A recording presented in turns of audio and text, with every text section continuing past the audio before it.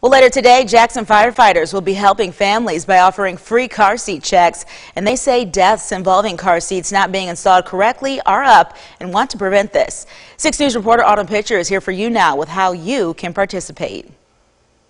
Good afternoon, everyone. Officials say they're really trying to put this on to help keep the community and kids safe, especially when it comes to transportation. This event will start at 12:30 and run until 3 o'clock. Now, Jackson firefighters tell me there have been numerous kids being transported unsafely on the roads, and in some counties, this number even reaches 90%. This is why they decided to host the car seat check to show and educate the public on how to properly install car seats and keep kids safe. Firefighters will look to make sure the car seat is working correctly, fastened to the vehicle properly, and a safe fit for the child. Now, the fire department will have around 20 extra car seats to give away to those in serious need, and they say it's first come, first serve.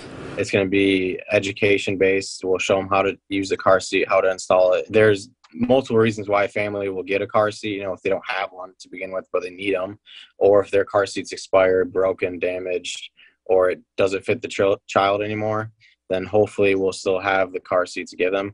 Now, crews have been trained on car seat safety from the Bronson Wellness Center, and you can see behind me that they're currently unloading these car seats to get ready for this event that will start at 12:30. Here for you in Jackson, Autumn Pitcher, 6 News.